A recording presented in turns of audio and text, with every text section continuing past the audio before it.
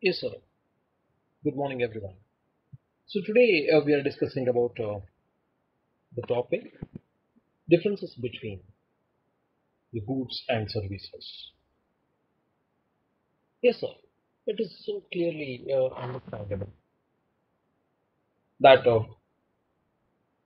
physical goods and pure services can stop that pure tangibility versus pure intangibility. Yes, here 100% tangible. Goods are 100% tangible, whereas services are 100% intangible. So what happens in case if we are going to have the partial amount of services involved while offering the goods? Yes, that's the point of what we have discussed during the tenure when we started the services marketing concepts. So the degree of intangibility gets differed, correct? So when we are going to take a pure goods, yes, those are all 100% tangible, and pure services 100% intangible. That's the viewpoint where we are making the differences. And the second point we are discussing about the goods have a tangible benchmark against which quality can be assessed. Yes, sir, 100% right. See, the tangible benchmarks can be set very easily for the goods when we are offering, because the tangibility aspect is visible to everyone that so and so amount of quantum of goods can is being sold, correct? We can set the benchmark very easily, but with respect to the amount of services, can we able to collect the feedback from all customers who have visited to our organization and collect the feedback from them? The truth behind this is about majority of the customers may not be ready to give feedback. That's the truth involved here. So when we are going to focus upon understanding our client's mindset, probably we cannot call that as like a benchmark. We supposed to consider the qualitative services what we are offering, that should be in a better manner. Okay, so when we are going to gather the feedback, probably 100% of collection of feedback is kind of green in wherever the service, whichever the service, correct?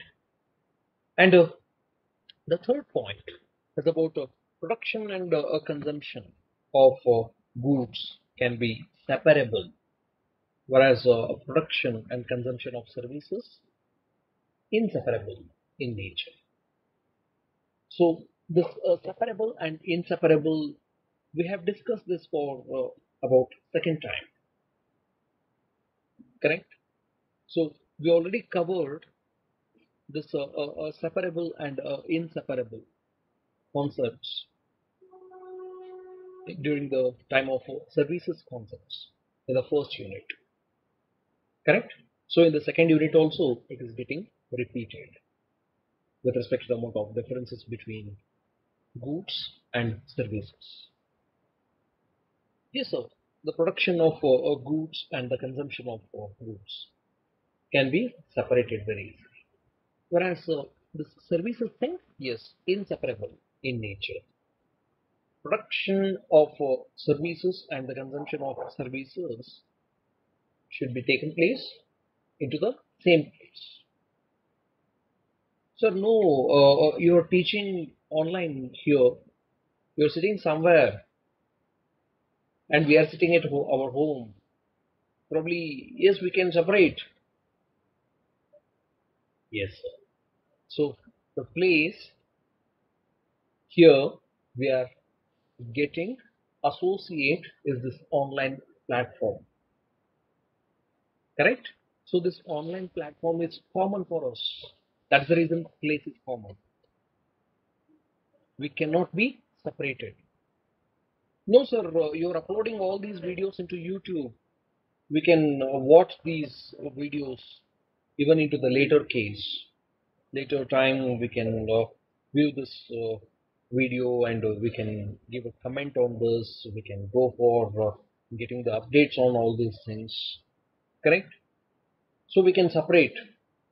No, still that the knowledge, even that particular communication of this services provider from the consumer, what he's expecting. See, my consumer here is my students, correct? So my students, they are expecting the conceptual understanding as well as few of the examples to visualize the topic, correct? So 100% sure, even that YouTube video of my own also consists of those conceptual thoughts as well as those examples to make those concepts to get visualized. Correct? So 100% true that is inseparable because you're not looking forward into the services providers, the quantum, you're looking forward into those qualitative aspects. That's the reason production and consumption of service is inseparable. So we got a point here. And the fourth point, in case of goods, production happens first and consumption next. Whereas into the services, yes, production and consumption services is going to get happen simultaneously. Correct? So it's almost just like where looks so simple. Okay, and we need to have that visualization. Any of the goods, whichever it is getting produced, yes, production happens first, then the consumption next. And with respect to the pure services such like teaching and a few of the examples being quoted over that, as like surgery, even about the hair cutting, correct? So simultaneously it should get happen.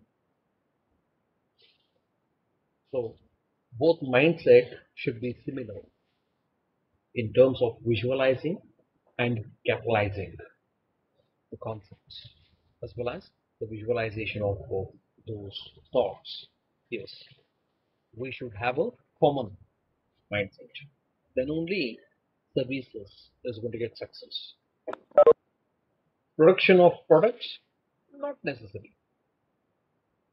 Producer will be having his own intention when he's going to produce it. He need not to have the thought process of the products need to be manufactured to a certain group of people.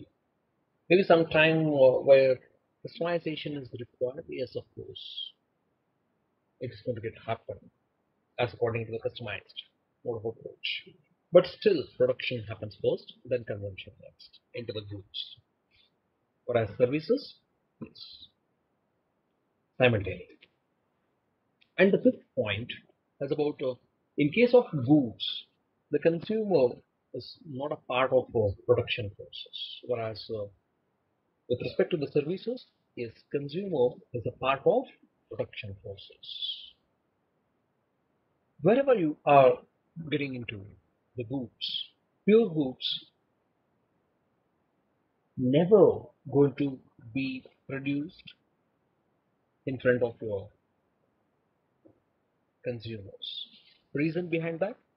It's like the thing when we are moving forward with respect to the production of goods. Our normal thought process, it is such like we need to produce this and keep it for selling it. Correct? So it is ready for sale. That is how the goods, the thought process is going to take place. Whereas with respect to the amount of services part, yes, for the individual compliance, maybe I'm teaching the same topic to undergrad students here. Whereas in case if I'm going to take the same thing to the postgraduate students, might be I would have come up with one of the case study of somewhere around 7 pages or 10 pages of case study, and I would start having the discussion, the differences between the goods and services. Correct? Maybe undergrad students may not be able to digest that case study at their first instance. So I need to understand my client's requirements. Correct? That is fifth point, where the consumer is a part of service, of production, of service. Consumer is a part. So I need to understand the pulse rate of my clients. I need to offer, feed the information how much ever it is digestible for them. Correct? So in case if I'm going to feed excessive, probably things may not be able to be understood. Correct? That is how the system works for the services sector. And the sixth point is about goods are standardized and not subject to variation. And services are subject to variations. This particular point, even this also we have discussed this for second or third time. Variability is one of the concept we understood. Under the characteristics also we understood variability. Correct? So here the variability concept is zero during the time of production of a product, because the whole quantum of goods whatever we are producing, ultimately we are producing in a bulk and offering it for the sale. Whereas services, no, services have been getting produced for the sake of one specific group of people. Correct? So probably in case if we are going to take a simple consideration, a chef, one who is preparing the food, very much sure he need to address those clients' requirements. Otherwise, that food won't feel tasty for the consumers. Correct? So here, probably we are all sitting here somewhere around 37 people, including me, who are all sitting here. It is so clear that all of us are having our own thought process with respect to that food consumption habits. Some of us would like to have more spicy. Some of us would like to have more sweet. Probably it is a mix match kind of set. Correct? The services provider, when he's going to offer the service, probably we are going to specify it. If I'm not wrong, probably you're going to specify in the hotels as such like is that particular product what you are going to offer it to me, that should be more spicy. You're going to specify it. Why? Because that is your taste. What you are expecting. Okay. So subject to variation, here we are discussing from the viewpoint of clients. And now come to the viewpoint of services provider. Yes, sir. In spite of a more and more amount of efforts, also the services provider's service, what he has provided during the first instance compared with the second, third, fourth, fifth, it varies. So why? Yes, services like that only. Probably the services provider, what he is trying to serve it, that may not have any kind of fixed standards, because that is based upon a psychological module what he has prepared within his mindset. If he's going to feel that that is one of the specific product, probably he may go for fixing up a standard for that, and probably machinization may take place. As it's like a banking sector, I can go for taking a simple example. Into the banking sector, yes, we can go for offering those kind of services, because counting of notes used to get differ from one cashier to another cashier, correct? For counting that the same quantum of notes with the same denomination, might be one person used to take somewhere around 10 minutes time, whereas another person used to take 12 to 15 minutes of time. So to reduce that, automated teller machine has arrived, correct? So all these kind of efforts, in case if product is associated with that service, yes, we can able to introduce any kind of automations. Otherwise, yes, variations are very common. So with this note, we have completed 6 points out of 11 points. Okay, so rest of the 5 points we are going to discuss in the next session. Thanks to everyone.